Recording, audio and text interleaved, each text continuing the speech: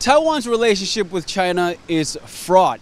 China sees Taiwan as part of its sovereign territory, a claim that the ruling Democratic Progressive Party flat out rejects. And because of these opposing views, China refuses to hold exchanges with Taiwan. But the KMT's position is closer to that of Beijing. It believes in one China. And because of that, China's ruling Communist Party is happy to have talks with the KMT. Now, in his meeting with Xia, Song blamed the DPP for the death of the two Chinese fishers.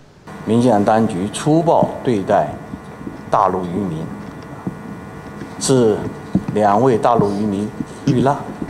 Xia said that the lack of official communication between Taiwan and China is dangerous and that the KMT will use its majority in the legislature to keep the DPP in check and make sure Taiwan handles the incident properly.